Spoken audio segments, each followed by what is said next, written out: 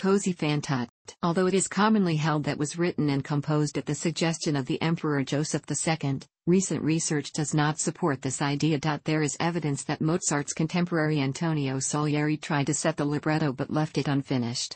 In 1994, John Rice uncovered two terzetti by Salieri in the Austrian National Library. The short title, Così fan tutte, literally means so do they all, using the feminine plural, tutte, to indicate women. It is usually translated into English as women are like that. The words are sung by the three men in Act 2, Scene 13, just before the finale. This melodic phrase is also quoted in the overture to the opera. Ponte had used the line Così fan tutte le belle earlier in the Nozze di Figaro, in Act 1, Scene 7. The first performance of Mozart's setting took place at the Burgtheater in Vienna on January 26, 1790. It was given only 5 times before the run was stopped by the death of the Emperor Joseph II and the resulting period of court mourning. It was performed twice in June 1790 with the composer conducting the second performance, and again in July, twice, and August, once. After that it was not performed in Vienna during Mozart's lifetime. The first British performance was in May 1811 at the King's Theatre, London. Così fan tutte was not performed in the US until 1922, when it was given at the Metropolitan Opera.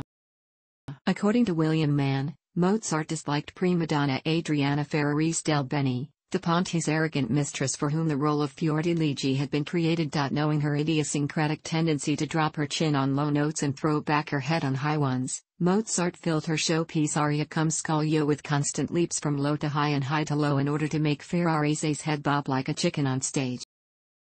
The subject matter, see synopsis below, did not offend Viennese sensibilities of the time, but in the 19th and early 20th centuries was considered risqué, vulgar, and even immoral. The opera was rarely performed, and when it did appear it was presented in one of several bowdlerized versions.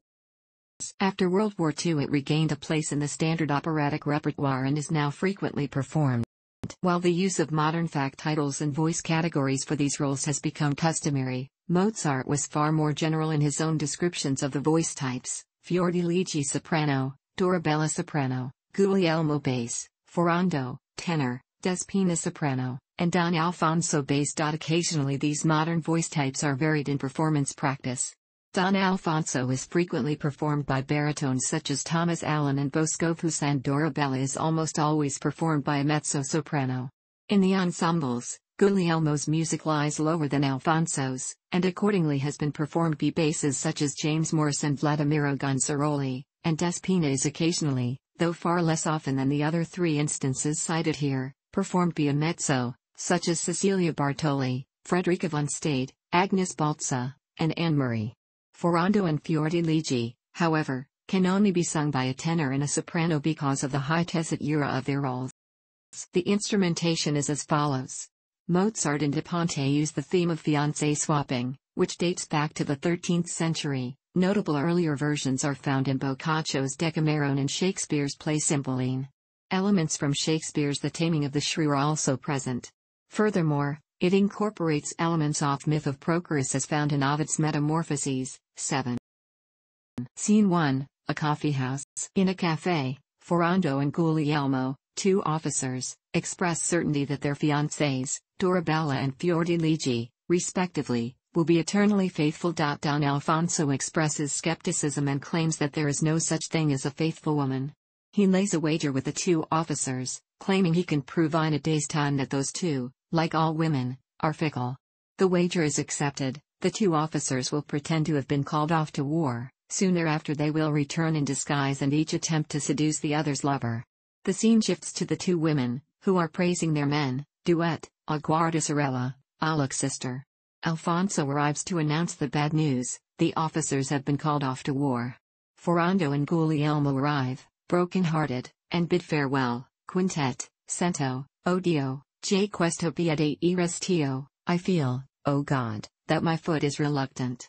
As the boat with the men sails off to sea, Alfonso and the sisters wish them safe travel. Trio, so abbe sia il vento, may the wind be gentle. Alfonso, left alone, gloatingly predicts that the women, like all women, will prove unfaithful. Arioso, oh, poverini, for Fermina care cento zucchini? Oh, poor little ones, to wager 100 sequins on a woman. Scene 2, a room in the sisters' home. Despina, the maid, arrives and asks what is wrong. Dorabella bemoans the torment of having been left alone. Aria, smanie implacabile, torments implacable. Despina mocks the sisters, advising them to take new lovers while their betrotheds are away. Aria, in uomini, in soldati, sperare fedeltà? In men, in soldiers, you hope for faithfulness? After they leave, Alfonso arrives. He fears Despina will recognize the men through their disguises, so he bribes her into helping him to win the bet. The two men then arrive, dressed as mustachioed Albanians. Sextet, alla bella Despinetta, meet the pretty Despinetta. The sisters enter and are alarmed by the presence of strange men in their home. The Albanians tell the sisters that they were led by love to them, the sisters. However, the sisters refuse to give in. Fiordiligi asks the Albanians to leave and pledges to remain faithful. Aria, cum scolio, like a rock.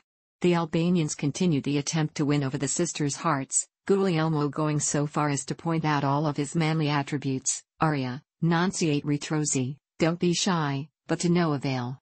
Ferrando, left alone and sensing victory, praises his love. Aria, un'aura amorosa, a loving breath. Scene 3, a garden. The sisters are still pining. Despina has asked Don Alfonso to let her take over the seduction plan. Suddenly, the Albanians burst in the scene and threaten to poison themselves if they are not allowed the chance to woo the sisters. As Alfonso tries to calm them, they drink the poison and pretend to pass out. Soon thereafter, a doctor, Despina in disguise, arrives on the scene and, using magnet therapy, is able to revive the Albanians. The men, pretending to hallucinate, demand a kiss from Dorabella and Fiordiligi, whom the Albanians call goddesses, who stand before them. The sisters refuse, even as Alfonso and the doctor, Despina, urge them to acquiesce. Scene 1, the sisters' bedroom. Despina urges them to succumb to the Albanians' overtures. Aria, una donna quindicienni, a 15-year-old woman. After she leaves, Dorabella confesses to Fiordiligi that she is tempted, and the two agree that a mere flirtation will do no harm and will help them pass the time while they wait for their lovers to return. Duet, Prenderò quel brunatino, I will take the dark one. Scene 2, the garden. Dorabella and the disguised Guglielmo pair off, as do the other two. The conversation is haltingly uncomfortable, and Ferrando departs with Fiordiligi. Now alone, Guglielmo attempts to woo Dorabella. She does not resist strongly, and soon she has given him a medallion, with Ferrando's portrait inside, in exchange for a heart-shaped locket. Duet, Il cor vi dono, I give you my heart. Ferrando is less successful with Fiordiligi. Ferrando's aria, ah, lo veggio, ah, I see it, in Fiordiligi's aria, per pietà, ben mio, perdona, please, my beloved, forgive. So he is enraged when he later finds out from Guglielmo that the medallion with his portrait has been so quickly given away to a new lover. Guglielmo at first sympathizes with Ferrando. Aria, dun mia, la fate tanti, my ladies, you do it to so many, but then gloats, because his betrothed is faithful. Scene 3, the sisters' room. Dorabella admits her indiscretion to Fiordiligi. E amore un ladroncello, love is a little thief. Fiordiligi, upset by this development, decides to go to the army and find her betrothed. Before she can leave, though, Ferrando arrives and continues his attempted seduction. Fiordiligi finally succumbs and falls into his arms. Duet, fra gli amplessi, in the embraces. Guglielmo is distraught while Ferrando turns Guglielmo's earlier gloating back on him.